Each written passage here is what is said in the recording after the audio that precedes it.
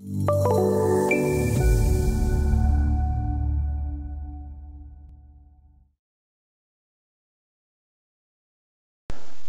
we start bringing forward our Select Series 4 environment into our organizational folder structure, it makes sense to go in and purge the folders where we can of files that were delivered. Even though we have to bring some of them back in later videos, it's nice to start clean so that as we bring things back, you'll understand what they are and then can make a decision as to whether you want to use what's delivered or if you want to revise or a little bit of both. And so let's just go through these folders really quickly. The first thing that we're going to be doing is establishing our 2D and 3D seed files. And after our seed files are done, then we want to bring forth our line styles, our custom line styles. After our custom line styles are done, then we will bring forth our feature definitions and begin to plug everything back in. And so what I'm going to do now is I'm going to clean everything out that we don't need to be able to do those tasks. And so there's nothing I need in the cell folder structure. So let's take those out for now. And remember, we have a backup of this in the organizational folder structure OpenRoads Training Imperial, which we copied down. Into the DGN-lib folder structure, we can remove our civil cells that are delivered for now. Our GINT color books we probably should leave to be able to utilize GINT. That is required.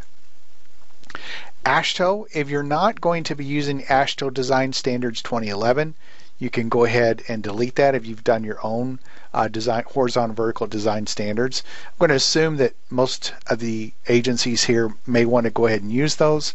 And we also have a metric version. And we have then display styles. This is something unique to the OpenRoads Environment Connect Edition workspace. It adds a couple of additional styles. I would suggest leaving that. Then under feature definitions, we have the basis here for text favorites, which is needed for annotations. We'll talk about in another training series. We also have text styles and dimensions that goes with favorites. We have our subsurface feature definitions, which defines our pipes, head walls, those types of things. And then we have our feature definitions, which is essentially what we're going to be creating our own feature definitions. And this feature definitions file also stores all of our annotation groups for things like labeling, plan, profile, and cross-section views. And so this is a very important file, but we're going to create our own scaled down version that just has our Select Series 4 features in it for now, and then we'll be adding to it later. And so I'm going to go ahead and take each of these files, knowing that we don't need any of this for right now. We're going to delete it, and like I said, we will bring things back as needed. Graphical terrain filters, we don't need that right now. We'll discuss that later.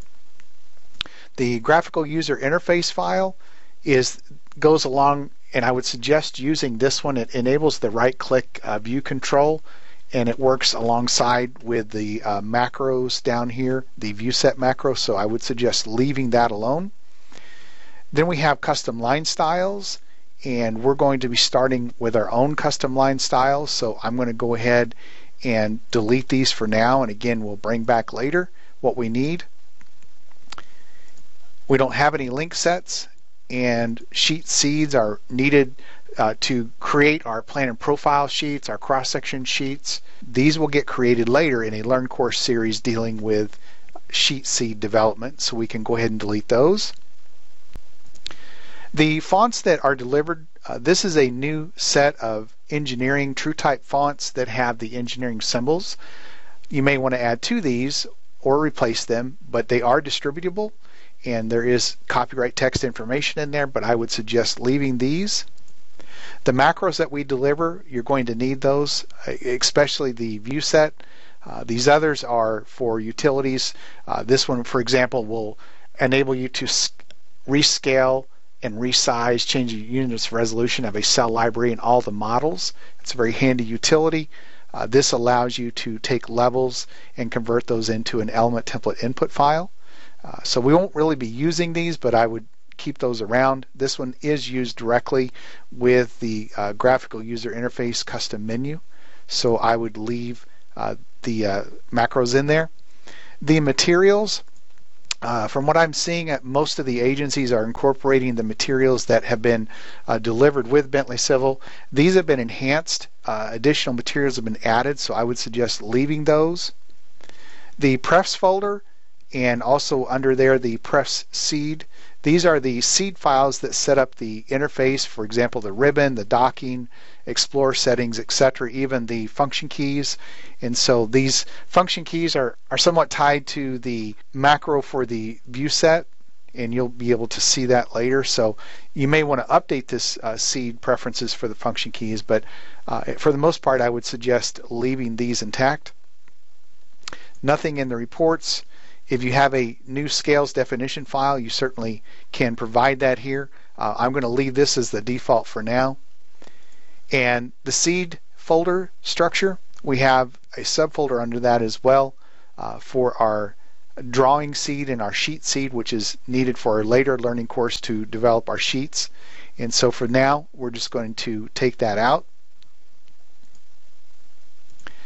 And then we have our 2D and 3D imperial seed files delivered. Most of the agencies are going to not exactly mimic the working units here.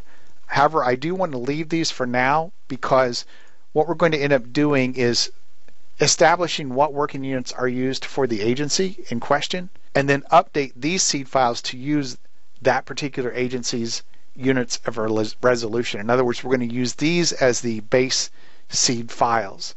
There's a very specific reason, especially on the 2D file, that we want to do this, because in the 2D file the views 1 through 8 are strategically arranged and the settings have been saved so that the right click view control functionality will produce proper results when opening combinations of views. And so there is a big advantage to using this new seed 2D file and then putting that your particular units of resolution in there. So we're going to leave these for now. The sheet borders, we'll talk about that when we are getting ready for dealing with our sheets creation. And then we have the super elevation. Again, if you're going to be working with the AASHTO 2011 standards, you can utilize what's done here with the super elevation. If you have your own super elevation that you want to import and create an XML file, you would put that in here. And then we have the delivered template library, as well as what you would consider to be your template library. I'm going to leave this one because we will want to probably merge some things together eventually. And then if you have any widen files for auto pavement widening, those would go here. And these are delivered with the product, and so we'll leave those in here for simplicity for now. So essentially we have, by removing everything in this folder right here, we've removed all levels and all element templates, all feature definitions, and all annotation settings and groups from our workspace environment. So if we were to restart right now, we would be as clean as we can possibly get, and that's a good starting point to begin to put everything back together.